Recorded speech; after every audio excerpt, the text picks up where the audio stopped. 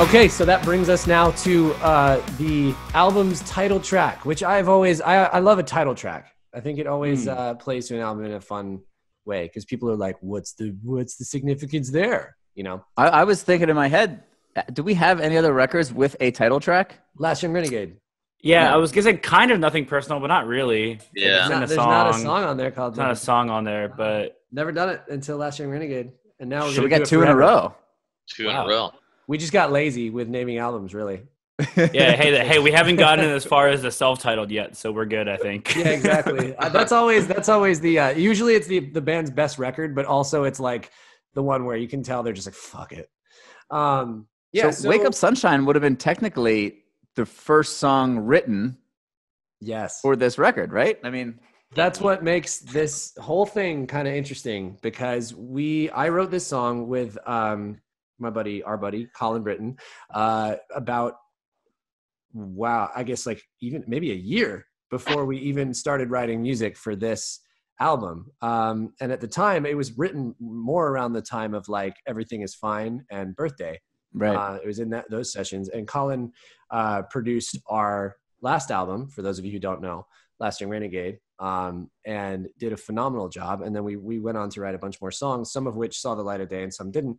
And what was weird and interesting about this one is I remember every conversation we had about a potential future album, I would always reference this song. I was always like, there's something about it. There's something about it. There's something about it. And it never quite connected until about halfway through making this album, This record. when I circled back to it again, we had we had kind of the first listening to a bunch of songs with our label. And I was like, in that moment, I was like, I got to play him this song because I just feel like it fits in the batch. And we played it, and they were like, our A&R, Johnny, was like, what's the deal with that one? Where'd that come from? And it like opened up this whole thing. And then so suddenly I'm like texting Collin again and being like, dude, we got to dig up this song because it fits. So without further ado, everyone, Collin Brittain, let's bring him in. Let's talk about this song. Boy. Wow, there he is. Hey. From What's his up? lair. It's like the big reveal. The biggest reveal. First, thank you for writing the song with me that would go on to explain this entire goddamn album that we didn't know we were writing at the time. And I think that's amazing and also awesome. yeah, That it's like full circle. yeah, totally. It was so strange because we dove in so far and we had this like all these songs written for what would eventually be Wake Up Sunshine, the album, and then it just like this song just made too much sense. And I remember hitting you up and being like, hey, do you still have that session? Can we pop that open for a minute? Yeah, right. And it was That was my favorite one one of my favorite ones, certainly from that batch that we were doing, like post Last Young Renegade, because you and I were working for like, off and on, just like for like a year, just kind of like every once in a while you pop by and we just jam for a little bit. Yeah. And so we amassed kind of like, I felt like quite a few songs that were just sort of random. And that one was cool because it was kind of, I remember, is like you were on like some Oasis kind of tip. Very much at that so. point, which was awesome. You can always tell like which era Alex is in. Like when he comes out of a couple like writing sessions, he's like, I got some songs, and you're like, oh, I know you've been listening to. Yeah. Yeah. Hey.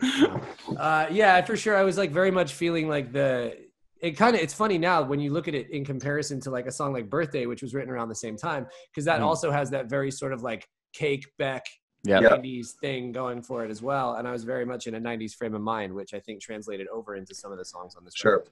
But yeah, man, like that was a fun one. I remember you had that riff, and I mean, yeah, like it's helpful that you're here because we wrote that one so long ago. Like, what were some of the things that we were doing on that song? I mean, again, kind of a weird bridge, a very strange departure. Mm-hmm. Yeah. I remember that like the first comments we got back from A&R on that one was like, which I guess was different A&R than Johnny currently, but we were like, it was like, oh yeah, that it's too like rock and roll or something like that. and or too like old school, like the progression's like too old school, and we were kind of like, we were both like, hell yeah, that's like kind of the vibe. That's right? the vibe, yeah. And he was like, no, but that's not what. And so like we went like kind of full circle, because I tried like a bunch of different shit on it, you know, to kind of like try to make different guitar parts and stuff, and it was just, I think that's when it kind of got a little murky. So then we went back to the original way, which is how it turned out, which is great. It goes back to what you were saying last week, Alex, or last, about the other songs, where like if you try to change a song too much and like go back and like change it, you lose what's so special about it, and that's what it's important sometimes. Just go back to the original kind of idea, the original spark. I was going to say, for drums, recording drums on that one was a different experience for me, in that same vein, in that it was kind of just, we had spent so much time with Cervini building these drum tracks for the other songs and like programming the drums kind of like exactly what I was going to play. And then for Wake Up Sunshine, it was kind of just like I listened to it like 3 or 4 times in the control room. And then I just went out and played it like 2 or 3 times. And there was no real punching. There was no punching is like when you just do a specific take for you listeners.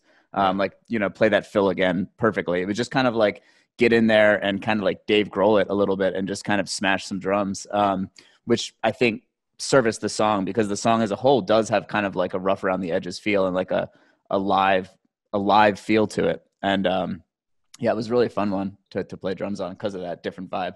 I think also what's beautiful about this song is because it was created in a slightly different frame of mind and different era, it kind of mashes. And also, I mean, obviously something that the viewers don't know right now, but like, so Collin, we had a version of this song with Collin that was in existence for a year before we even made this record. And then we sort of remade it with Zakk to kind of have it. We had to like, took a bunch of what Collin already did and then sort of like, revamped it to fit the sonic palette of like the new music. So it's actually this really, Wake Up Sunshine is the most interesting sonically because it's this weird hybrid of like some stuff we did closer to Last Young Renegade and then smashed together with what we were doing on this record. So it's very cool to see sort of like both of your production cues kind of married together on this song. Like, Zakk, do you want to speak a little bit to like how you took what me and Collin already had and like adapted it? Because I think there's something very interesting to that. Yeah, it's kind of interesting actually, because Collin and I have been friends for a long time, and we actually used to work together years and years ago. So we kind of knew how each other worked and whatnot. And this kind of it was kind of like taking it back to the past. And it's kind of the way that we did things back in the day. Totally. That Yeah. There would be, Collin would kind of, write and structure a song and stuff, and then do the production and get all the ideas together and everything. And then he would hand it off to me, and I would then do the back half of it and finish it off and just make sure that sonically and whatnot, it was in line with how it needed to sound for whatever the end goal was or whatever record or project it was for. And this was basically a version of that. Collin's production was already amazing on this, so we just took that version of it and just basically put the sounds that we had been using for the rest of the record on this song just to make it fit with everything else, essentially. And it was seamless. I remember this was one of the most seamless songs. I remember we were in the drum studio and literally we finished drums for like 17 songs or something in like 2 days. And Alex was like, let me text Collin and see if he's got that Wake Up Sunshine song. And then literally he played it through the speakers and like twice. And Ryan just went in and just did it real quick. And then Alex and Jack came to my studio the next day for like 4 hours or so. And we just honestly just finished it off right there. What stands out to me about this song is, and this is partially my fault, but when me and Alex had gotten in to finish the song off with you that day after Ryan did drums, I was like hell bent on putting like an octave part or a lead part in the intro. You remember that? I was like, you wanted some kind of like riff or some kind of thing. Yeah. We tried so many different iterations. For like 3 hours, we just sat there trying like all these different guitar parts and nothing worked. So we eventually just ended up taking the lyric from the pre-chorus and the one that's in the middle of the first verse and just kind of pasted in the intro. Yeah. The vocodatory Are you living well line. Yeah. Mm-hmm. I love that song. Something else too I'll throw in is that I was just thinking about is that one of my favorite Oasis songs is this song called The Shock of Lightning. Yeah. And I think that's kind of what we got like the energy from. And it was actually kind of a mono mix. So which for those who don't know, that means that like everything instead of like left and right, it's all in one. You could play it on one speaker and it sounds the same as if it's on two speakers. And so that's like kind of a really hard way of like recording, but also a really interesting way of doing it. And that's kind of what we started with. And I think that's kind of why like the song has such a power around that one chord. You know what I mean? And that's like part of like it's just like one of the drums are really carrying it through, and it just kind of rocks around that one chord for such a long time until the chorus. So that's one of the special things about this one for me. For sure. It was built to be like sort of this snotty, like basement feeling rock. That's a great word for it, snotty. Yeah. It's another odd bridge too. We jumped to 6/8 and we dropped tempo quite a bit too, right, Cervini? Yeah. Yeah, it goes from 146 to 130 and then just back up to 146. Oh yeah. And there's that crazy bridge in there, right? The 6/8 bridge. So we changed time signatures. Why yeah, and actually some of my favorite harmonies maybe on like any production that I've ever been a part of is coming out of that 6/8 bridge into the last chorus where you do those really beautiful like haunting harmonies. It's just such a cool moment. Can we listen? Yeah, let's check that out. Hello, those boys out.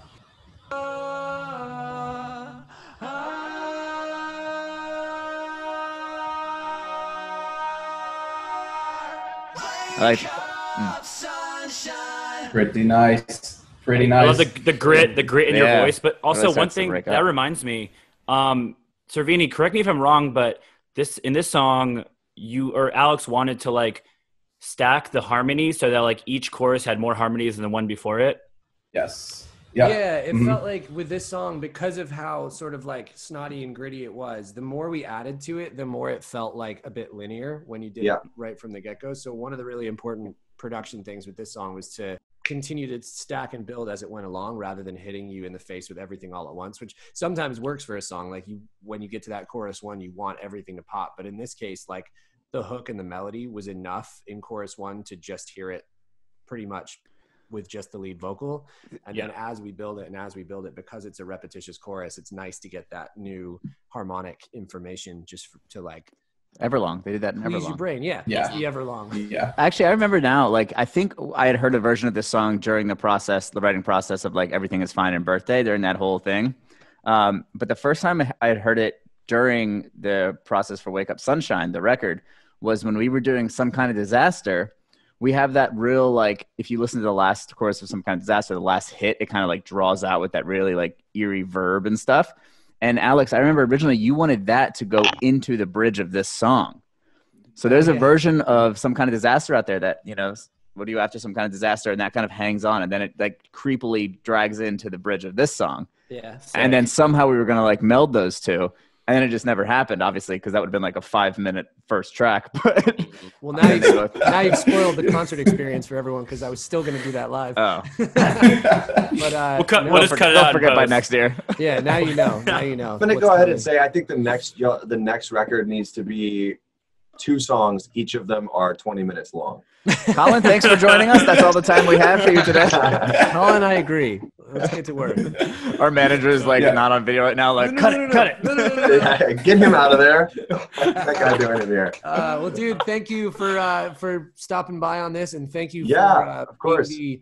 being the crux of inspiration for not only this song and the beginnings of this record, but ultimately like the entire theme of the album. A big theme on this record was us working with our friends and very much being like insulated and really shutting out the outside world to make this album and really only working with like our trusted, loved friends and no one else. And I love so much that like the very beginning of this thing goes back to you. It's nice. Well, I appreciate you guys having me. So, and also amazing album, by the way. It sounds incredible. Zakk, Thanks, great dude. job. Everybody, Thanks for great being a job. part of it. All right. So Monsters, this is an exciting track to talk about because this one felt like some serious magic happening for the record. You get a good handful of those on every record. Not to say that the other songs aren't also magic as hell, but there's always a small handful that just when you know, and it kind of feels like you're tapping into the greater creative cloud in the sky sort of thing, and the song is just being fed to you by the music gods. Yeah, that's a good way to say it. But also, like, it kind of happened so quickly, and that's kind of when you know, like, when it happens so naturally, organically, and just really fast, and you're like, oh shit, this has really come together. Yeah, I remember like songs back in our past, like Weightless and The Reckless and the Brave, and Something's Gotta Give as well, which brings me to one of the guys who worked on this song with us, Andrew Goldstein. He had not been part of the process thus far. We were at the Marble Mansion in Palm Desert, and he popped up a little bit later to join us and got in for the day. We were working on a lot of other songs. I think at this point we had a bunch of songs rolling, and I think we spent sort of this day like doing a lot of house cleaning rather than writing. We were recording rhythm guitars, and Zakk was tracking bass, and we were sort of just going through like building up other songs because we knew Andrew was going to come, and once Andrew got there, we'd probably start something new. So yeah, Andrew showed up. Obviously, Kevin had also come. Hey, there he is! Look at that! Look at Wow. that! There he is. Whoa, crazy guys! And so yeah, like to give everybody watching a little bit of an idea of how Andrew and Kevin fit into our lives in this band. We've known Andrew for a very, very long time. We played local shows together way back, and have, in high school. Stayed friends ever since. And we started working on music together years ago. Andrew and I wrote songs like Something's Gotta Give, and we worked on Good Times together, and a bunch of All Time Low stuff. So Andrew has been very pivotal in especially recent years of shaping where All Time Low was going and progressing. And then Kevin, as I introduced, or will introduce on the next song as well, Kevin joined us on our last record, wrote, some of my favorite songs that this band has ever done with us, Life of the Party and Dark Side of Your Room and songs in this vein. And then went and started a damn band with Jack, and they put out some sick music as well. So he's really, he's in our atmosphere, you could say. He's got his fingers in all of us. Yeah, he's got his fingers in all of us. And yeah, so this song was very, this song was very fun. It kind of felt very, very special very quickly. And it was nice to sort of at this point in the process have Andrew come in and bring like a fresh perspective and a fresh take. So I remember you like showing up that day and like listening to a bunch of the stuff that we had already done, and you were like, all right, that's going to be easy to beat. And then no, I'm kidding. He didn't say that. But then like he thought it. But he thought it. We built this like separate rig in the closet, the closet of my bedroom. And it like I remember Andrew just kind of like locked himself away for a minute and started working on some new ideas. I knew the speakers were on an ironing board. I wanted to go into the closet for sure. And it was #into the closet. I think like Andrew, Kevin, Jack had sort of like locked themselves away and were working on some new ideas. And me and Zakk and Cervini and Ryan were out in the other room doing housework on these other songs and like building them up, recording rhythms, and just like I was not in a creative mindset that day. Yeah. And I remember walking in and you guys had this track idea going for Monsters that was just like dark and kind of sultry, but also like hit real hard and just felt like something we hadn't really done yet on the album. We didn't have a sound yet, but Goldstein was kind of doing this riff, and it changed, he just kept playing it and looping it, but it would change it up a little bit. And I think they got to the point where like, that's it, like stop, like record that part, because that's like so good. And you're talking about the like the very distinct melody lead line. And I remember having this interesting moment when I came in a little bit later to see what you guys were working on. I think you had sort of kicked around some melody ideas. I think you guys sort of had like a verse melody idea and stuff. We started singing or trying to sing some lyrics over your guitar line, your lead line. And I was like, well, what if that's the chorus? I mean, that's like the catchiest thing ever. Like, what if we just went there for the chorus? And it was kind of a nice, like, aha moment for everybody. I remember everyone was just sort of like, we all had that sort of revelation of like, oh yeah, clicked. That's like the obvious thing, and it worked. And I remember at that point, we all sat down and started writing lyrics, and that was really fun because it just, as I said, it sort of felt like we tapped into something like universal, where like literally all of a sudden like we were just being given the song. Yeah, it was very fast. I think once Alex came in and started singing that part, we were all like, oh, that's the thing. Like That's we the didn't even chorus. need to have that be the chorus because it was a musical part. And then we finished kind of like the bones of the song, like the bare bones, and then gave it to Zakk. And then once Zakk started messing with it, we were like, ooh, this is nice. I remember Alex. Yeah. I like vaguely remember Alex singing the "I don't mind if you fuck up my life," and like we kind of were like, "Shit, that's like a Sia melody. That's really cool." So yeah, I remember that night Andrew got there. I actually like we'd been like working for like 2 weeks straight or so, and so I actually went to bed, and it was like you guys started the song at like midnight or something. I just remember like lying in bed at 1 a.m. hearing Alex sing that chorus over and over from across the house. And like, even from that, I was like, this is sick. It was kind of cool creatively too, to see, in the same way that we had Phil sort of working as like two producers at once. It was kind of cool to have you come in, Andrew, and like we built this track from nothing, and then to pass it on to Zakk to like shape into sort of the soundscape of the other songs that we've been working on. And it took on this really interesting new life with both of your productions coming together. I remember like we hadn't done anything with like clean jangly guitars the way the hook on this is, and that all came from your demo. And we were like, there's no way we're re-recording that because it sounds so signature and like unlike it sounded. Somehow it's like very small if you solo it out, but it sounds can we solo it out real quick? When you hear that chorus, it sounds huge. But it's actually, I don't think there's a distorted guitar. That is a session. That is a large. Yeah, you can see what happens when a couple producers produce the same song. Yeah.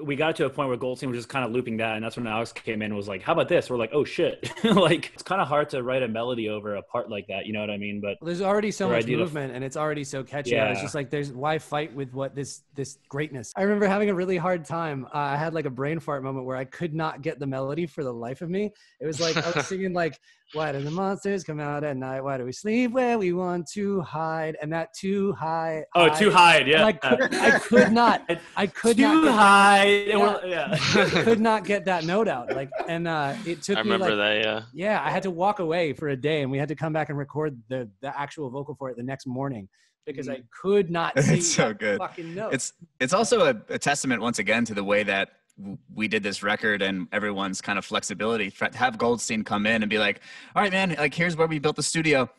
Go in the closet, to the B room that we like in a normal studio setting that just couldn't really happen. And also a testament to your flexibility and willingness just to be like, okay, just have it happen. Yeah. It's so funny because that guitar, I think it was just like whatever guitar was lying around.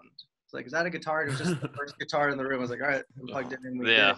And I also, about the song, I really enjoy like the way the music and melodies feel along with the lyrics.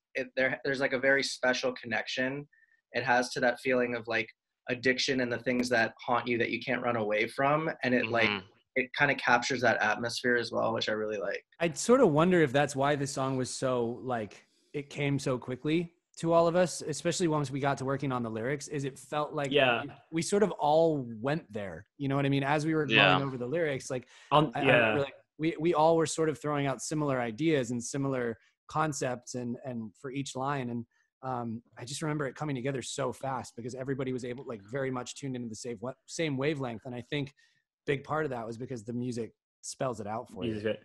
It's funny. I was originally, I wanted to call the Who Hurt You EP Hangover Hotel, which actually did not fit at all with the Who Hurt You music and the concept. And it was, but I threw that out there, and in the session, I threw it out there, like almost kind of half jokingly. And you're like, that's fucking sick. And then you put it in there and I was like, oh shit. Like, all right. Yeah. I remember you saying that was like at the very beginning of when we started trying to write some lyrics, and you were scrolling through your phone and you just had some really cool one-liners. And you threw out Hangover Hotel. And I was like, that kind of cracked the whole first verse for me because it immediately set the scene.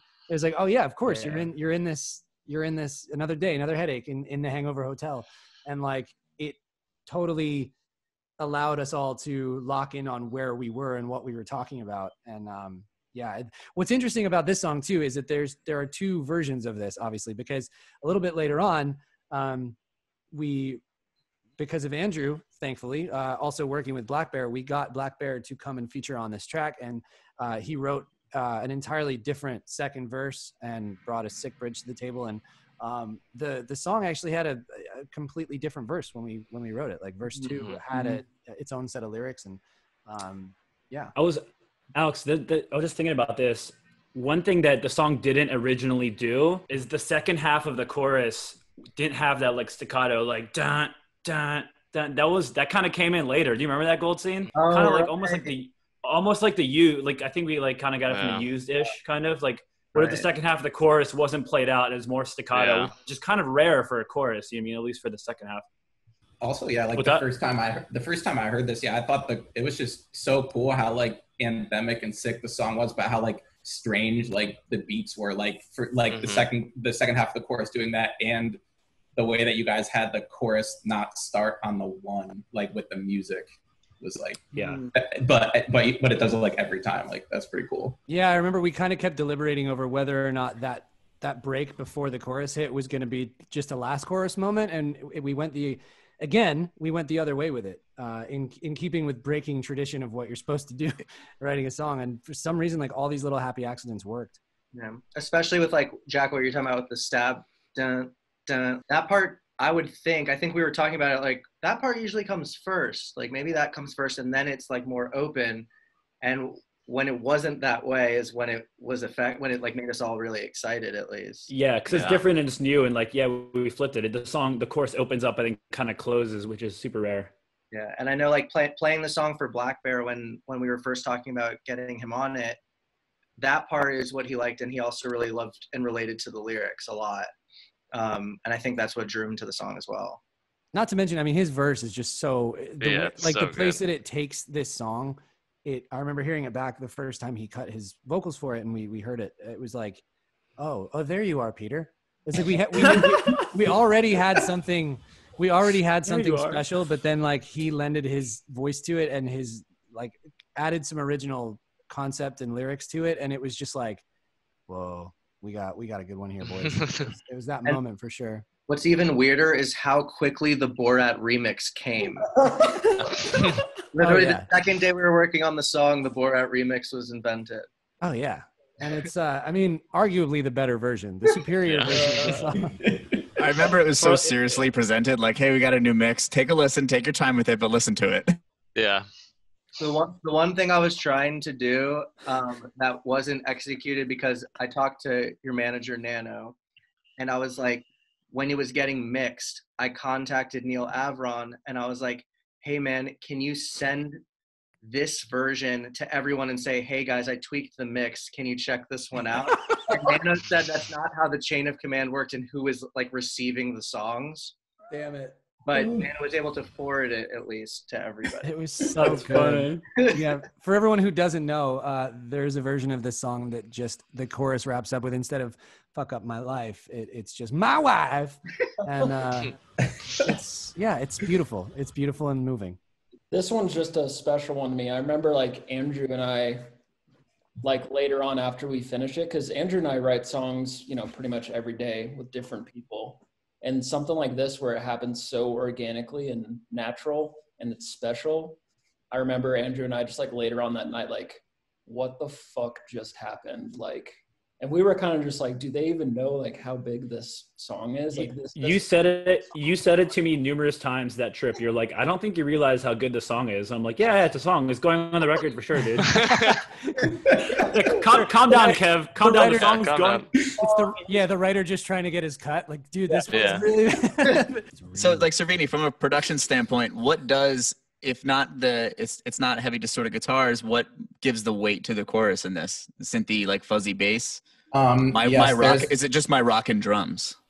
Well, I remember like you guys had like you guys had kind of made a demo and like wrote the song, and then you brought it to me, and like it sounded really dope, and I was like, I didn't know exactly where we should take it, so we started like I started trying to put in a bunch of like distorted guitars in the chorus and stuff, and it just like was not the vibe. And so we actually wound up leaning on like a more distorted synth bass that kind of fills up the same space as the distorted guitar. But yeah, we have this. Yeah, because that's kind of doing what a distorted guitar would do, but in a slightly darker and different way. Yes. I think it fills up that same sonic space, though. Yeah, that combined with Andrew's guitar. Yeah. It's like rhythm and lead guitar, but in a different way, which is kind of cool. Can we actually listen to that soloed out section one more time with the clean guitars and that sub bass, and also the electric bass, please? Yes. It's like nothing Bring the drums. Is that big, but somehow the chorus just feels huge. You also have such a fucking aggressive vocal take. Yeah, in a good way. Also true. Wait, let's hear the stabs. Is there electric? I don't think there's heavy guitars in the stabbing part. There's a little bit. There's like bit of a heavier guitar. Yeah, you get a little bit of that payoff there. Yeah. Yeah. But yeah, you bring in a couple more things. Yeah, honestly, and you're right. The vocal drives it along quite a bit as well.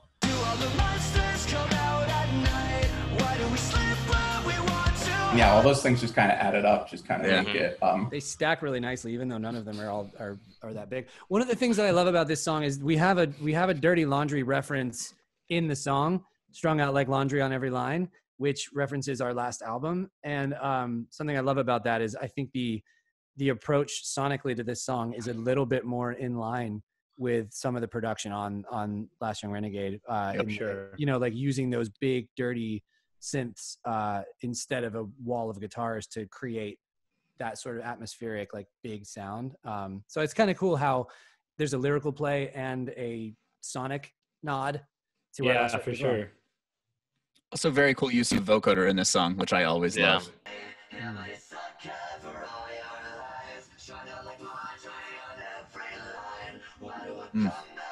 That's a nice layer. Yeah, I need before we depart from this song, I need the gang vocal, the "fuck up my life" at the end of the chorus, because I can only, everyone did it, but I can only hear Kevin. I just hear Kevin. That's Kevin. And also, who in 2020 would have thought that a song with a big gang vocal at the end of the chorus would be like getting played on the radio and shit? Yeah. And a hooky gang vocal. Yeah, that's like a staple from like early 2000s pop punk, and like somehow we sort of put that in on this song, and it works and doesn't like sour the song or make it feel dated, which is kind of rad. So yeah, that's the song. What a jam. And I mean, yeah, Andrew and Kev, like shit. Just thank you for your time. Magic in a bottle, genie in a bottle. Yeah. Thank you guys. No, thank you guys. No, thank you. Hey guys, I wanted to take this time to say thank you guys. I want to say thank you guys so much. Here we are, track 8.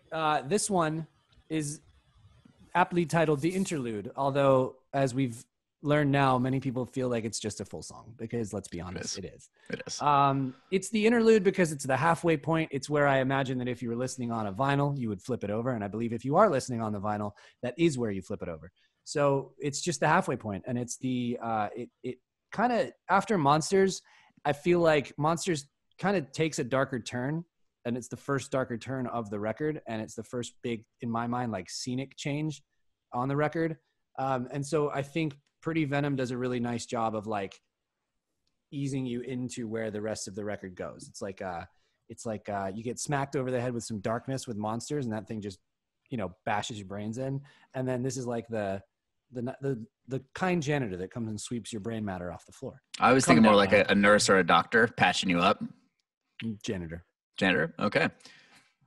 And for this one, we're going to bring in Mr. Kevin Crevin, I think is his full name. He goes by Sweet Talker, but hey, there he is. There he is.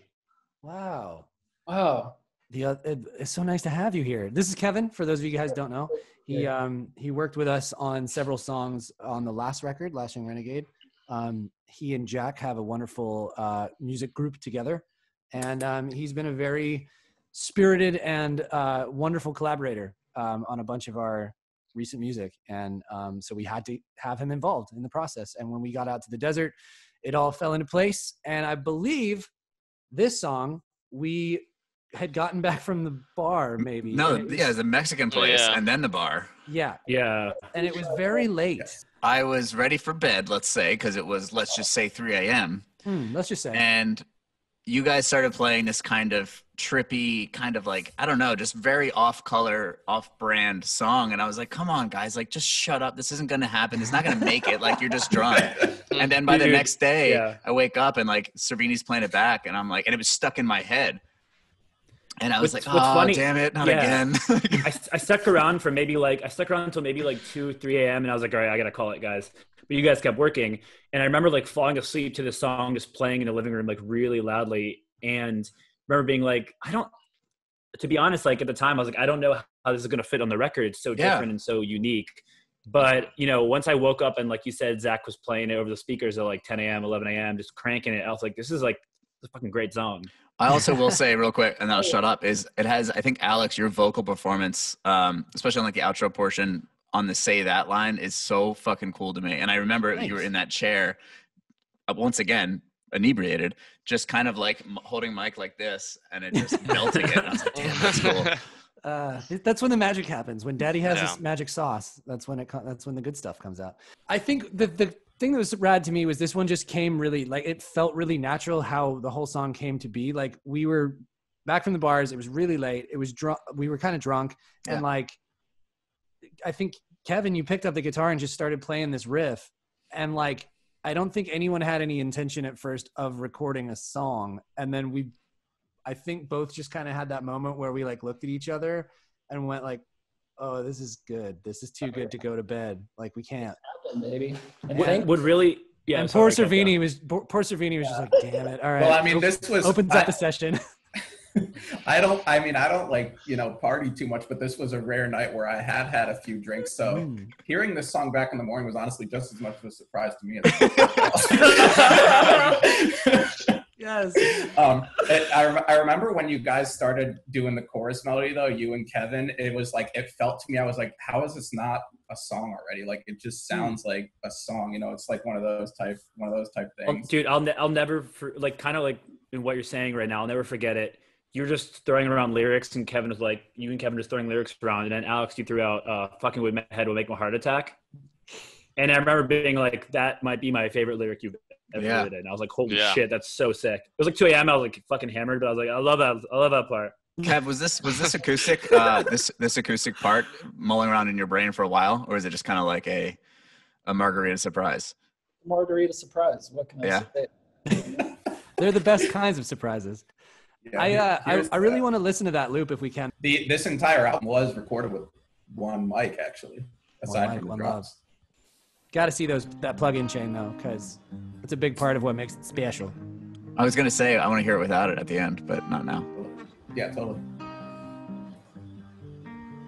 And it just sounds automatically like so melancholy and like weird and kind of dark and strange. Yeah, it sounds like it's playing off an actual record almost. Well, you know what's interesting is, Kevin, you don't play with a pick, right? You never played with a pick.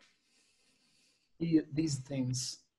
Yeah, Kevin's a finger guitar player. You can really hear it in that part.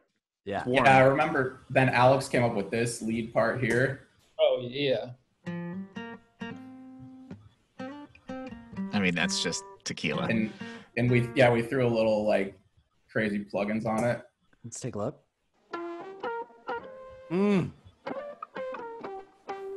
Spooky. So yeah, that gives it that kind of crazy sound. Can we hear the two together? And they just kind of play off each other really nicely. I remember sitting there, Kevin and I both had guitars, and we were just, because of the inebriation, I think we probably just played this to each other for maybe an hour and then actually started writing this song. It was one of those moments where we were like nodding at each other. Like, you thought it was on loop, but you realized you're just still playing it. It's us. Yeah. And I'm gonna get weird for a second here, but the thing that got me really excited about that part and as a result this song was it really reminded me of one of my favorite Pink Floyd songs. The beginning, it's like the intro of, I think it's Wish You Were Here. And it kind of does a similar thing where it sounds like they're listening to a song on the radio, and then that becomes the song. It's almost like you go inside the radio, and suddenly it's the first person look at the song that's being played on the radio. And I remember just feeling like, oh, this is something we've never done before. I was really excited by the fact that it was unusual for All Time Low. And if y'all know All Time Low, we always have a couple of weirdos on every album. And it's very important for us. It's always part of our process and part of how we structure our records. There's always a couple songs that just try to go somewhere very different and somewhere else. And I think this was one of those songs for us. And the second Kevin and I started working on this one, and it developed into some more thought out pieces, I remember feeling like, all right, we got that piece of the puzzle. And that's always really crucial once you're sort of deeper into the record process, is you need to fill those spaces.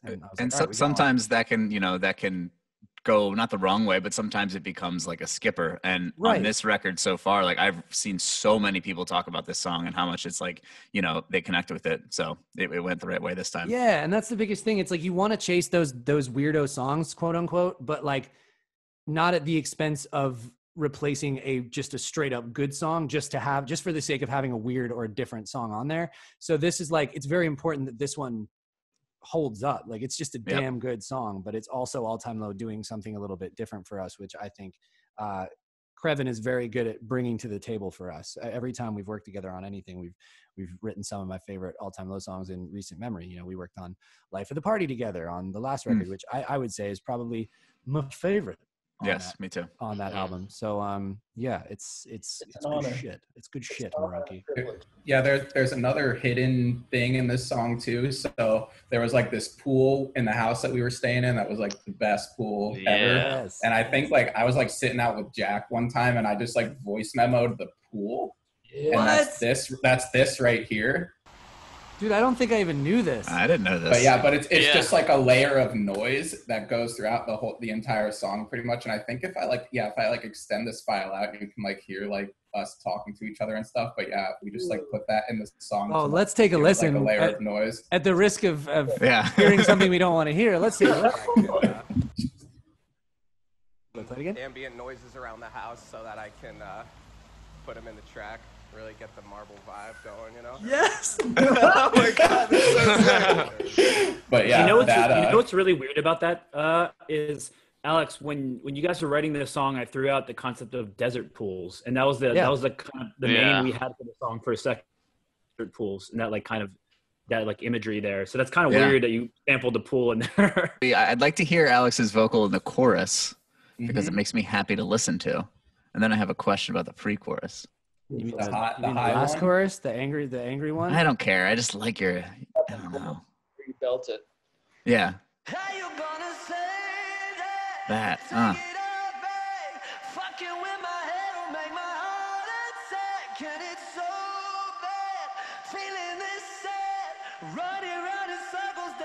Yeah, it sounds amazing. So sick. That's all just the echo from the mansion too. There's no reverb plug-in. Yeah, there's no reverb on here. The other thing I remember with this one is that Kevin came to the table with the do know what you do, that little melodic run. Yes. And it's it is the most earwormy little thing that I've ever heard. That whenever if I hear this song one time, that loop is stuck in my head for the rest of the day. Yeah, man, this was a fun one. And I just think what's so good about it is it really blends, what I think we do well in our more acoustic-y chill songs with something new, something that we've really never done before. And I think Kevin and Zakk Cervini were a big part of creating that, helping that sort of come to life. Big shout out to Zakk for pushing through that night. Because we did everything that night. The song was done. You're right. Yeah, it was done. I genuinely, I'll say this, I think this is one of those songs too, that if we had stopped halfway, if we had put it to bed for the night and come back to it the next day, it probably wouldn't have ever gotten finished, and it probably wouldn't have made the record and been such an important part of the album. So it's crazy that those moments are that they're very make or break, and they're very spontaneous, and it's just wild when you kind of have one of those work out. Well, me, Zach, and Ryan gave up on the song in the wee hours of the night. You guys kept on. I didn't give up on it because I had to play on it. Yeah. Zach hung in there. Zach hung in Man, there. It was more of a I blacked out. I think I blacked out. I was like, I gotta go to bed. You did. You certainly did. So that now brings us to favorite place. It wakes you up after a nice little sleepy tune. Yeah, it's a nice little kickback into the back half of the record, I think, after Pretty Venom. I love a song that starts with drums, you know? It's just, it lends itself well to the live setting because you can just drag that out for a fucking hour and a half. I can do something. And you know we will. And I'm just talking to the crowd. I'm just like, wow, how you guys feel about politics? And then Alex, I'm spinning my mallet. Alex waves his hand. Alex waves his hand, and if Ryan misses the cue, he gets fucking docked pay off his next paycheck. Prince. Yeah. Docked pay. I have very specific hand movements that I do to cue everyone, and if they don't key into that, as if I would ever fucking catch those. Like, Jack, fucking, I'm doing the thing. Favorite place was a Nashville start, I believe. Yes. With Mr. Pill Gosnell. Let's bring Phil Gornell back in here, huh?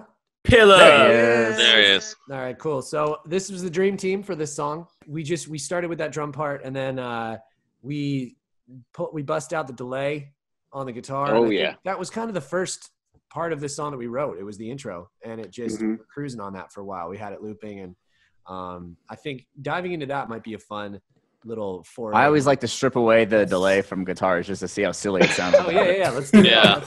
Let's go.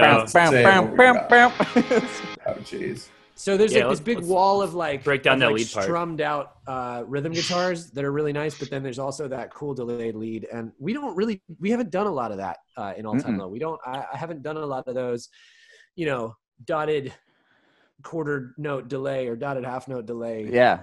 Dotted eighth. Okay. Sorry. Things that you may hear bands like Angels and Airwaves do, or Dangerous 1975. Def Havana. You know, I think U2 is the one you're all missing here. Yeah, the Edge. Look at the Educator. This preset. Yeah. I think Def Havana did it first, though. The preset's called The Educator. Oh my god, Yeah. I love that. That's song. sick. Incredible. That's pretty dope. So can we listen to it with everything on real quick, just to hear what it sounds like soloed? Let's peep this riff. No one.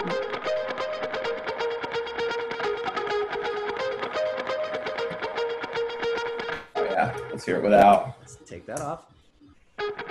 Oh, Still it's on. printed. Oh. Explain what that means for everyone watching and listening. It No, you're means sending that it. the hard work. The I think we tracked it through delay pedals to get it. So it's kind of like the riff was written around that kind of give back that the delay gave you. Like I remember we started with just the snare lead in, and it's really tough to kind of write something around just a snare on the one. Yeah. So like the way that we filled the space was with that delay. So I feel like you played into the delay to kind of give you it. Oh yeah, it was Yeah. part of I the don't think writing, it was not printed. just. Like that's one of my parts because it's labeled terribly. That's how I recognize it. Dot commit. Dot duplicate 12. So there's no. What we're saying is there's no removing that delay because it wasn't. You could try singing it though. It would probably sound something like Catchy. Yeah. So anyway, it's a really cool textural riff, and I think what I like the most about it is it creates sort of this like swimmy energy when you combine that against like the very aggressive, you know, ones on the snare. It balances out really well. And, It's also, we don't do a ton of like what we were calling in the studio Springsteens or like diamonds, which are just like big held out chords, like whole note chords. Yeah. And the movement comes from that kind of, you know, train just moving along drum beat and then that spastic guitar part. So with like, if you had a ton of strumming along with that, it would just get so jumbled and confused. a lot of information. Yeah. It's another one to me that really feels like where we wrote it. Yep. You know, Yeah. everything kind of about it screams, to me anyway, it kind of screams Nashville. It's got that whole big rock and roll openness feel to it. It's I very agree. true. There's some Americana to this one for sure. I think it lends itself to what we were all sort of vibing in the setting. What's this arpeggiato you got here? Yeah, I like working on stuff with Phil because there's always he always has really cool synths that he layers in, and it gives this song kind of a big, just extra layer of sheen. So if you solo this stuff out, it sounds like that. And see what's cool about those layers. Yeah, that's Phil and like Swank. layered in there. Yeah. What's cool about those layers is that one is doing sort of almost a stabby thing that imitates the guitar, the picked guitar, and then there's another thing that's actually kind of doing like a 4 on the floor, like matching the snare, which is that it gives the guitar becomes percussive. Yeah, you know what I mean? More than just the notes, it's giving it that kind of punch. It helps you. Can you play the can you solo out the guitars with that part? Helps you follow it, you know? And there's the little portal like that's like really helping you like drive the rhythm. They're rhythm. changing with the chords to kind of give that. It sounds like the lead part is moving with that root as well. Exactly. For the rhythm section and the verses where it's just kind of kick drum and bass are just locked in pretty much every hit. Like every time I hit the kick, there's a bass note along with it, which is not something we do terribly often, honestly. Like a lot of times the bass is driving through on like eighth notes or just driving through and the drums are doing something separate. But this one, it's like every hit, a bass, a guitar. Yeah. There's actually a lot that's pretty unique about this song too, because one, it goes a lot of different places pretty quickly. Like the intro and re-intro is sort of this double time feel, and then the verse quickly shifts gears to a much more chill feel, and then when that chorus hits, it's another new feel. It's like a sort of a pickup snare, backwards beat kind of thing. Yeah, backbeat. And a lot of the time that can sort of start to feel really disjointed. And I remember when we were making this song, we fought a lot with that chorus beat. Because we knew that's what we wanted to do, but because of all the changes, it was very hard to not have the song feel hiccupy and like you were getting pulled this way and this way. I remember originally, not that this is probably getting too like technical, but originally, it starts with the chorus does with the snare on the one. And originally I wanted that to just be kick and crash. And you thought that felt too like confusing to the listener. But that was one thing you and I kind of went back and forth on. And in the end, it's much better to have it the way it is, but I was just so stuck on that idea. Maybe play that part. Yeah, so it starts right away with snare. So it's like, of course. And those fills, the fills into the chorus were really important here because it kind of, you had to do something in advance. Can we just hear that one more time? Coming out of the verse, and maybe with a little bit of the music, just so we can get a sense for where we are in the song. But like one of the things we really locked in on from the demo to when you were recording drums was making sure that your fills going into the chorus started getting you to that down on the one of the snare. Exactly. Because, so it didn't feel like it was like out of nowhere. Yeah, and that's how it kept feeling. Was it's like, oh my god, where did that chorus come from? But all it took was a quick fill that got you there and led you into it, that suddenly really explained the chorus and that information that you were now processing. Maybe I was wrong. Maybe I was wrong for this, but you feel like the sun on my face. So can we close the space between us now? It's the distance. And then another thing about this song, well, obviously we haven't even talked about Camino Boys, but also another unorthodox basic overall style where there's no third chorus. The bridge kind of just morphs into an outro and that's it. Which of course I fought once again, but leave him wanting more, baby. Leave him wanting more. You didn't seem to win many battles in this episode, right? No. Most of my points were just, this isn't how songwriting works. I mean, I think there was a lot of like tendency to want to break tendency, I guess, on this one. We tried to not do things that would be expected on every song, because I think especially when you're writing rock or pop rock or anything, it's very easy to just do one thing well. And I think we sort of challenged ourselves at certain moments to not do that. So for example, with this song, it would have been easy to go and do a big third chorus moment, but it also felt like we had heard that information already a few times, enough times. And so it was kind of nice to then drop it down and end the song with this really sort of tender, emotional version of the chorus that like, almost like I was sitting in a room writing it for the first time kind of thing. And I feel like that was a sensibility that we wanted to capture on this song because it very much. I think that's how we tracked it. I think you played and sang it live.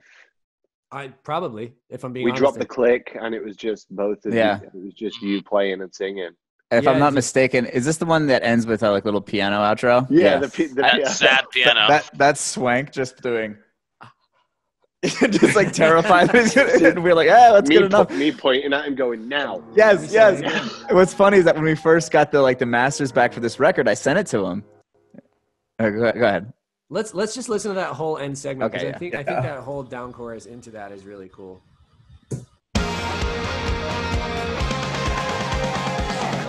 Come over now and fix me with your grace. 'Cause I'm not too far and you're my favorite place. That is nice.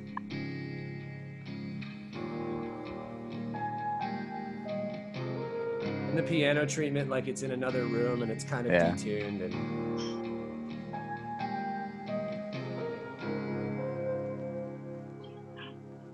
Love it. The That is detuning nice. at the end is my favorite thing, how it just gets all wobbly and weird. Yeah. And so that's the Valhalla verb, kind of making it sound like it's next door. And what's doing the detuning? Is that the You got preset sad piano. Gotta love. And it is, and it's this wobble knob makes it acts like an old tape machine, and it adds some pitch fluctuation. I'll tell you what. Can you strip the verb and the RC20 just to hear what it Yes. sounds like, just to see like a producer's mind for a listener to like, this is what it starts with. It certainly is a sad piano. Yeah. Not as cool. With everything. Some tremolation though. Yeah. Wobble there. I'm so sad. Yeah. More It's like a- more it's like a ethereal. sad- More It's like a sad. sad haunted You can house. see the wobble working. There's also some incredible bass work on this song. Between drums and bass, the Yeah, rhythm it's fun. section crushes in this. Do we want to check that out a little bit?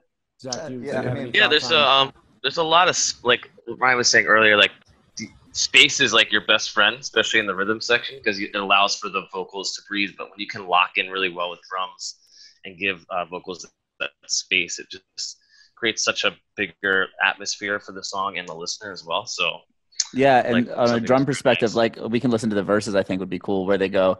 If we go halfway through it, it goes from halftime to full time, and there still is like like Zach saying, like a ton of space to let guitars and melody do their thing. And as a drummer, I can kind of keep a groove going with what we call ghost notes, which is the left hand basically just like tapping, like not hitting as hard at all. So if you listen to drums and bass, you'll hear like a little in between each hit, and those are called ghost notes. Not that anyone gives a shit, but No, I'll tell you My something. cousin would. I'll my cousin now. I'll tell you something about this one. yeah, Those notes in this verse were really important, and I remember one iteration you played it cleanly. yes, And I didn't realize that you had stopped, and I had like gone out of the room for a minute, and I remember coming back in as you were tracking drums, and you were just doing like a clean playthrough of it, and I was like, why does this song suck all of a sudden? Like it was that dramatic of a like realization, and I didn't know what it was at the time, but it like that groove is so vital. For making the verse feel that interesting, because it's that constant little backbeat, that shuffle from the we take a snare listen, drum. Cervini? Bass and drums, maybe Sure. vocal if you want it. And I hated it. I hated the song. Yeah. Belong to anyone. No, you can't be tamed, love. Maybe I was wrong. Maybe I was wrong for this. But you feel So like the sick. sun And the on bass my is kind of face, like so classic can we- feeling. It's almost Like Temptations. yeah, it feels a little bit like 60s, 70s right there, which is kind of cool. Yeah, and then obviously Ben Camino, geez. So we had this song finished, buttoned up, done. We sent it their way, and fortunately they were actually in the studio at the time. I don't remember what they were working on, but they were able to lend their vocals to this song. And I thought, again, what's interesting about the way we constructed this song and the way it ended up happening with the feature is that because we have those two big choruses, it allowed us to do like, okay, verse 1 and chorus 1, me, verse 2, chorus 2, let's lean into Ben Camino. And so I think you get a really cool dynamic there of like, it's almost like two bands performing this song together, which I feel like in a lot of features, it doesn't come across like that.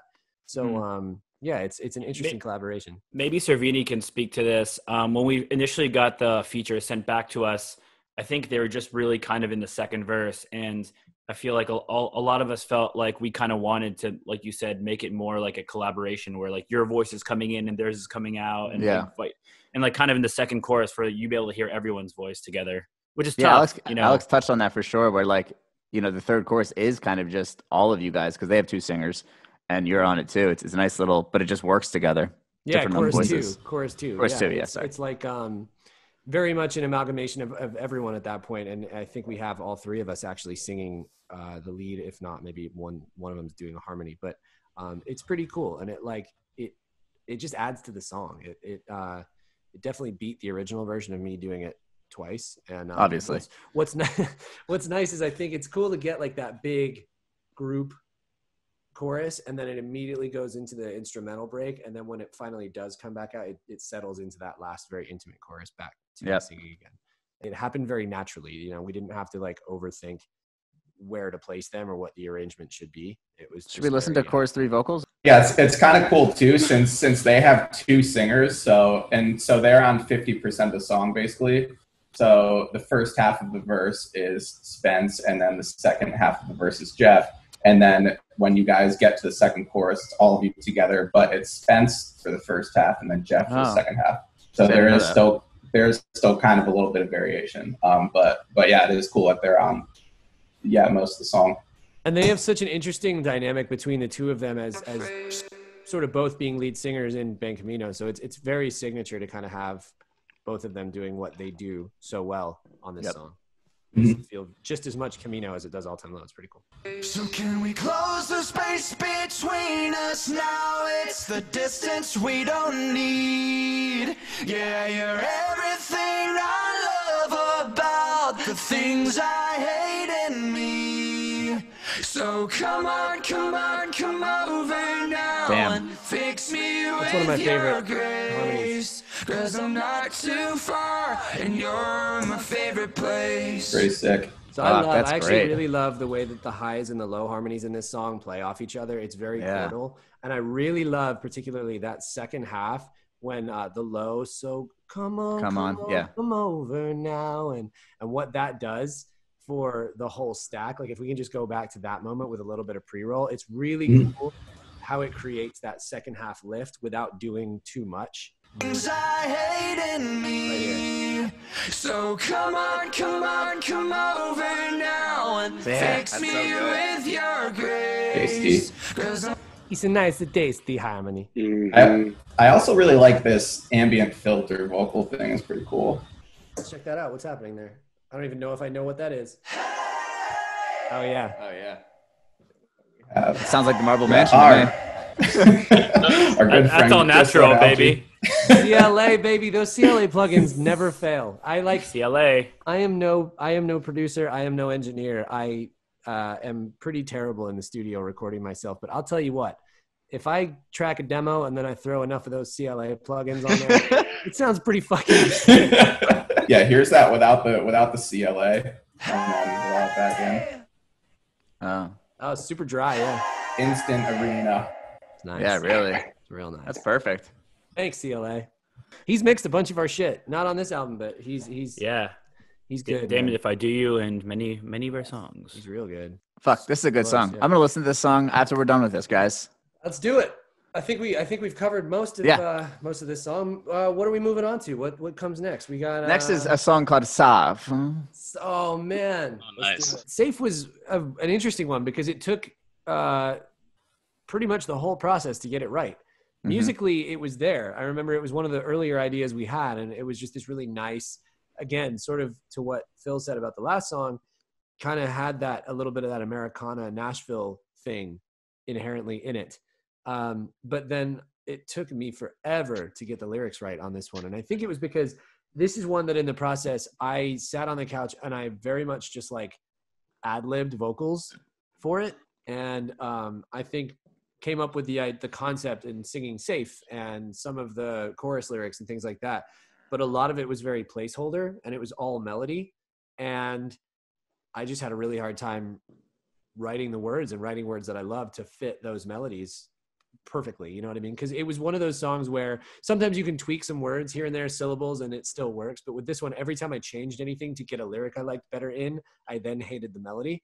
So it was a tough one to sort of get right in that sense. I remember like working on the lyrics all the way up to sort of the last few days in Palm Desert, and so For sure. Yeah, I was just gonna say that's funny that you say that because this is my favorite song lyrically on the album. Yeah, because there's so much space. The lyrics the are work really, was worth it. they're really important because it's kind of such a kind of a relaxing track. It really kind of puts you in a mindset to listen and kind of feel what you're singing about because of the kind of the music behind it. And I think there is like maybe 4 different iterations of the vocals out there because it just changed every time. And like I'd go back and listen to different versions and be like, oh fuck, I really liked it when this was the lyric, but then it made no sense contextually because they were just placeholders. Right. And that's one thing that you kind of just get stuck on, those original placeholders and the way that they made you feel, and like, well, but it actually makes 0 sense. It means nothing.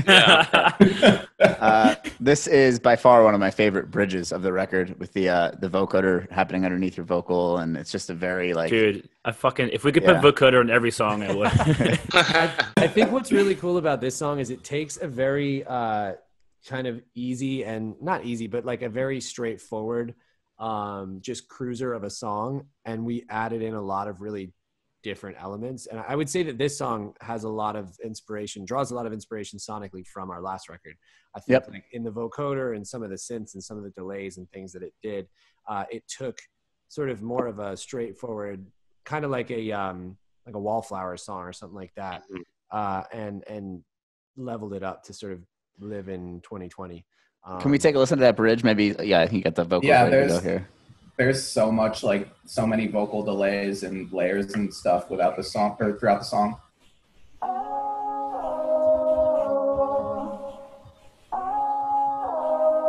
Just put the Collin drop, counting on. So sick. At the coastal highs, forever long goodbye. There'll be a future down the road. Why don't you take a little time to get away? What's cool about that is, again, it's a wide open space in that bridge, and so all of that sort of the digitized vocal information like really helps to fill it up without crowding, because none of it's really rhythmic. I think the little backgrounds that you heard at the top are nice in that they create a little bit of movement in what I'm doing, but then all of the chordal stuff underneath just makes it feel like, it replaces where you would have these big strummed out guitars, and it kind of like balances it out in a different way.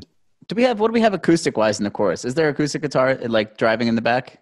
I can't remember about like me and JB listened back to the demos of this one, and I don't think there was an acoustic. I think like it switched from being a bit more kind of downbeaty and kind of straight. Yeah, so there are acoustics in the chorus. Oh yeah, there's whales. What is the whale? What is the whale track? It goes. Is that true? Yeah, it'll be something like that. We actually recorded real whales for this one. Okay. There he is. Can we hear it with context in the song? It's got to be just in the bridge. I'll turn it up a little bit.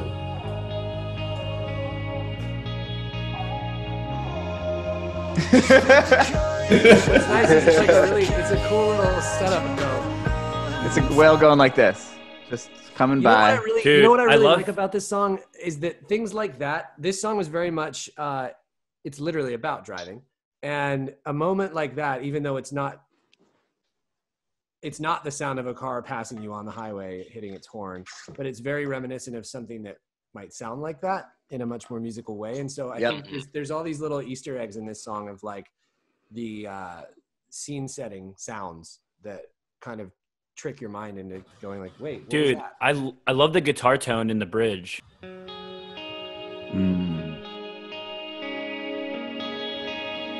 I'll be stealing that live. Valhalla all over that. Yeah. Shimmer. Shimmer. Can we take those off for a second? I want to see if I can figure out which guitar this was. I'm thinking it was that Duo Sonic.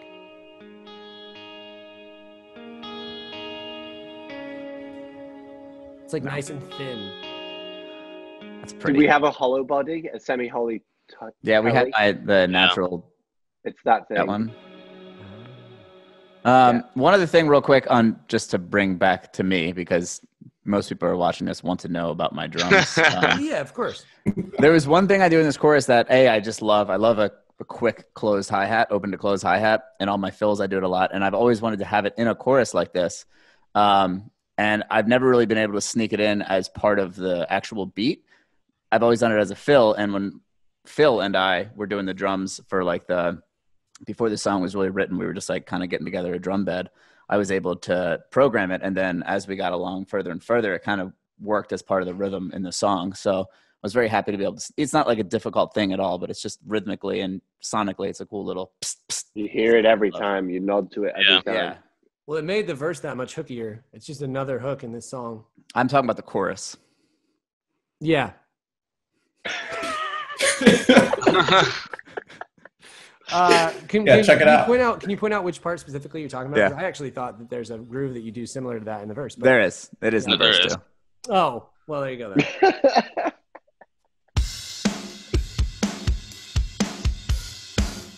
That. Yeah. And then this time Tom. And then back to I've never noticed that, right? Yeah, bass follows it on every other. bass hits it too. Yep. Bring in the bass for the back half, and then we'll. And then listen to how it tambourine's follows. second half of the chorus is key too. Ooh, big pickup. Big pickup. I've never My heart's- noticed that hi-hat. My heart's going right now. He loves it.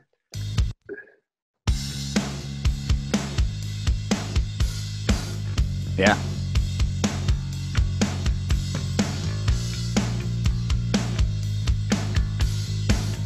Pushes through on that one. It's usually the first. Okay, right. Okay. So off. There's actually some cool things here with bass where I typically would follow the regular melody, but in this song I actually follow the counter melody for most of my fills, which is not a typical thing to do, but Oh, cool. it doesn't take away from the actual lyrics. It just kind of makes it like a moment that passes by, like kind of like in the lyric where we're driving, but it's on its own, like to the right or to the left rather than right in your face.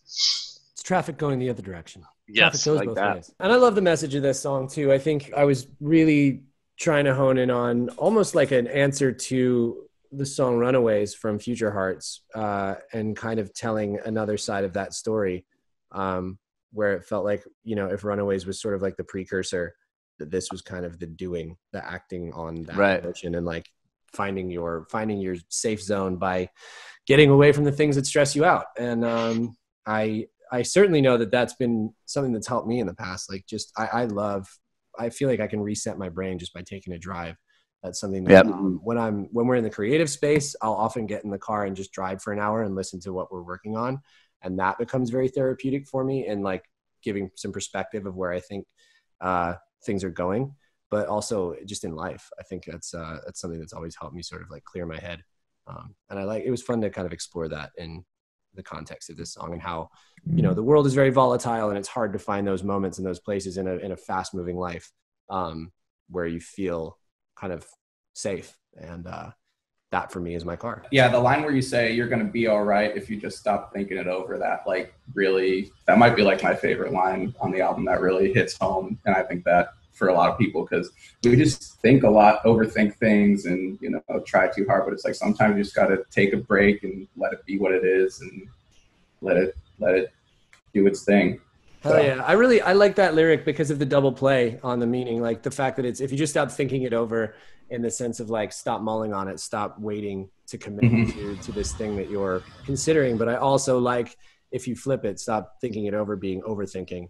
And then, you know, the idea that, like you said, I think we put a lot of pressure on ourselves sometimes to make the right decision. And sometimes that pressure causes us to, you know, not just go with our gut, what our gut's telling us. And a lot of the time I find that what my gut is saying to me is usually the best answer for me. I also really love, I think one of my favorite things about this song in general was that this was almost a finished song that Phil produced before Zakk even got there. We had like the bulk of this song done, save the lyrics that I had a lot of placeholders for. But it was really cool to see its evolution from the version that we came up with originally to where like Zakk took it once we had some other songs to work around, and how we sort of like brought this one into the fold. Into the same universe. Yeah, exactly. And I think there's just a really nice sensibility, again, with having several people working on this album who are all producers and being able to kind of play nice together in that way. It's insane that it you worked. wouldn't think that it would all work out because everybody has their own methods. And I just think we got so like incredibly lucky to be surrounded by the kind of talent that like Phil and Zakk and Andrew and Collin have to be able to take each other's work and take each other's, you know, strengths and like build on those rather than having to dismantle and start over. It was very cool. Without any sort of hesitation, like I'm just speaking your guys' praises while you're right here, but like all it takes, I know for me and I'm sure for anyone, like it's just a split second of like a look or something. Like if Phil said, "Hey Zakk, why don't you try this?" Or Zakk was like, "Hey Phil, I'm going to strip this plug in. I didn't really like it." All it takes is one little look or one little moment of like, "Don't do that. Like that's mine." And then the whole thing, that whole trust system kind of crumbles. And that just never happened between all of the people that worked in this record and all the band members. Like we've talked about before, it was just so open and stupid ideas it didn't exist. Like it just, anything was so free to be said and you would never be made to feel like an idiot. Yeah, if the songs would have sucked, it would have been different. But it was an honor, you know. Like the songs were good, and everyone that was working on everything had something original and exciting to bring to it. So, you know, I was excited to let Zakk kind of take the reins and bring it into the universe that you guys built for it, because, you know, he just has this kind of ability to bring the life to it that, you know, different minds don't think of. Yeah, it's kind of like when you're watching a movie and all the nations are working together to stop an alien invasion, and like, you know, you got Russia and the United States working together for once, and they're shaking hands, and then they're back. You know what I mean? It's like that. It's like a bigger version of that. Yeah, I was just happy to be there, but I think it is cool that we were able to kind of combine all of our strengths and kind of can piece them all together to make to make the best product possible, and that's what makes this record so multidimensional and so cool, I think. Let's listen to the safes and the verses, because I really like that, the vocals. Yeah. You know, you took a lyric and a melody and you turned it into almost like kind of like a rhythm in a way. Like it's like it was also one of those things that one of the few things in this record that took like 6 takes. I remember you just sitting on the couch and be like,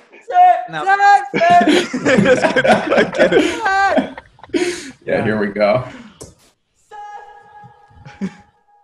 To be honest, I think there's still one in there that doesn't even say safe, that it might have been from when we were. Yeah, it might just be me going like, or are they all safe? Oh, yeah. Oh, there it is. Well, that's Days because it's echoing the lyric. But, okay. That's the one I love the most because it like adds this new rhythmic thing. So can we listen to that in the context of like maybe just the vocals soloed out with that answering? Safe, better keep that thought to yourself. When you find that place and it only lasts for a minute. Yeah, it only lasts for a minute. These days, gotta take your time, find your space. And then this is kind of cool. In the second verse here, we start out with your vocal. Not to get too nerdy here, but I think what's also really fun about the note that those are hitting is that I think it's making the triad, because you never actually hear that note in the melody of the verse. But if you think about it in the context of what the notes are doing, you're going safe, safe, and then the note in between it, dum, dum, dum. So you're sort of always getting that triad, which is just a really pleasant thing to hear. What were you saying about the second verse there, Cervini? Or the way we started out, what is this effect on this vocal here? Oh yeah. You can keep that thought for oh yeah, it's just like a little filter action. Yeah. But yeah. Oh yeah, cool. kind of it's sort of it like opens up into it moment. It's cool because I wouldn't have thought to do that, and you added it in, and I honestly at first like thought it was not meant to be on there, and then I realized how like what it was doing in the sense that it was almost like you're kind of if you were a DJ and you kind of opening it up, you sort of like suck everything out for a second and bring it back. It like gets you into that second verse nicely. Yeah, I once had a successful producer say to me, the most important part of a song is the way you transition into the second verse. And that made me think, because it's like that is what keeps you listening to the rest of the song. Because if you hit the second verse, you're gonna get the rest of the song. Yeah. Can that we was listen that. to chorus, vocals, and guitar and keys just without bass and drums, just without the weight of it? Yes. I just want to hear. Put the courage out and don't stop running till you're long gone. You're gonna be alright. Yeah, those acoustic. Yeah, it is. The textural. Just put the courage out and don't stop running till you're long gone. They'll never slow you down if you don't look over your shoulder. Two things. I love the high organ in the back there.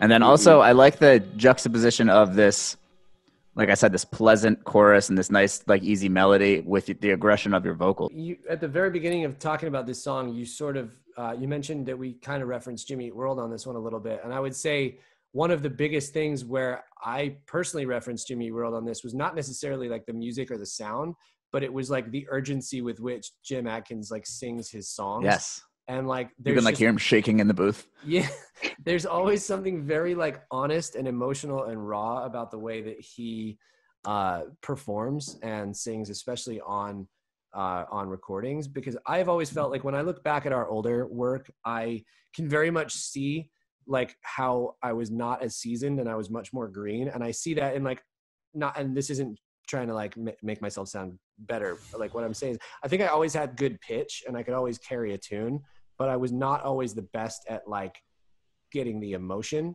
Right. in the song. So sometimes I feel like when we would make a record and I listen back to our old music, I'm like, that's just me singing the song. But like this on this record and on this song in particular, I was really trying to like not just nail it pitch wise. I was trying to really get like some of that emotion and that feeling in there. And And that's just got to come from comfort in the studio. You know, we've talked about it before, how intimidating a studio setting can be because it's just everyone is waiting for you to mess up. Like everyone's just staring at you. The only one thing people can hear. And until you're comfortable in that setting and you're okay with messing up, I can imagine all you're thinking about is your pitch, your melody, your timing. just you're not get it letting, right. Just get it right. Just get it's it the right. same like with me playing drums live. Like the first time we play any of these songs live, I'm just doing math in my head the whole time. I'm just like, okay, 1, 2. And then by song, by like, you know, show 7 or 8, you're kind of just, you're performing it. You're not just like learning it still. One of the best things about that now is that I think you can kind of, every time we go into, I think it honestly lends itself to a lot of the reasons we did things the way we did on this record. Sorry, I said that in a very weird way. But like, for example, me recording on an SM7 sitting on the couch, you know, working with all the homies and not having a lot of people in the room who don't need to be in the room and things like that. And just getting myself in a headspace where I was very, very comfortable with whatever came out. And also, we've spoken to this already a little bit, but not doing too many takes where you end up overthinking it. Like a lot of what was used on the record were the early takes where I was just feeling it and kind of doing it for the first few times. And I think that's where you get that raw emotion coming through, because when you do 20 takes in a studio and then they comp the best take out of those later 15 when you're all warmed up, like that's not necessarily where the emotion was, you know? Right. It's sort of at that point, it's muscle memory and you're just kind of doing it, like you're performing it rather than feeling it. Hey, real quick, Cervini, can you give me the chorus 3 halfway point ish?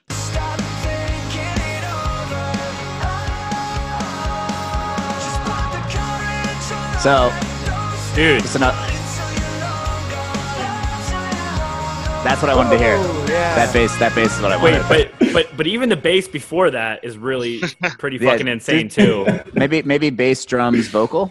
Yeah. So we have some guide. Those 2 bass parts were like fucking crazy. I forgot about how that bass fill there follows my ad lib vocal. Yeah, and then very cool. The drum fill that transitions between the halfway point of the chorus is the same sticking pattern as Getaway Green intro, just on different drums. Just a little tasty treat for you. That's fun. Little Easter egg. That's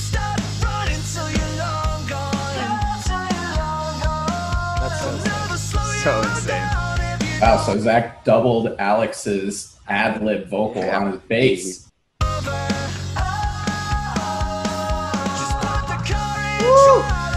This one's sick too, right here. Oh, keep it going right there. That bass part there coming up.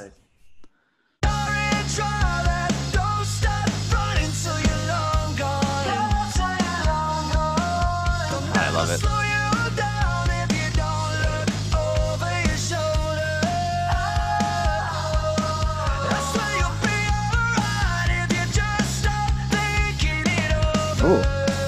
little tension there.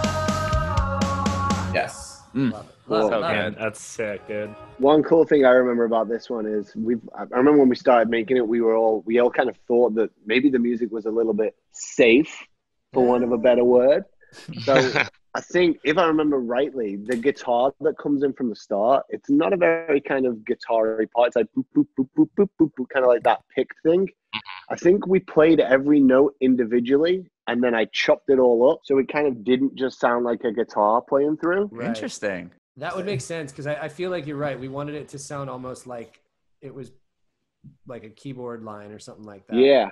But still have that guitar quality to it. Can we listen to that real quick? Yeah. Yeah, so they were all individual little palm mutes. It's nice. That's interesting. Yeah. It's nice. Yeah, it was cool. And it does something because what you get from that is they were all very clean attacks. So you get this really like staccato rhythmic thing with a lot of the percussive element of the string sound. So again, it sort of does in a very flowy, like wide open song. You get a thing like that really like, it feels like pinpoint accuracy and it's nice. And then you get that and you throw Whale over top of it and you got yourselves a fucking hit. It's a piano, a delay, and a 1/64th triplet note delay, by the way. If any of you guys can hear stuff in stereo, this thing with the ping pong, no feedback, ping pong, and as max as it'll go, it goes from here to like here. Oh. So that whale, it's like you're in the ocean. The whale's just swallowing you. Wait, so let's hear it without the plugin, without the effects on it. Is it just? It's just gonna be a note on a piano.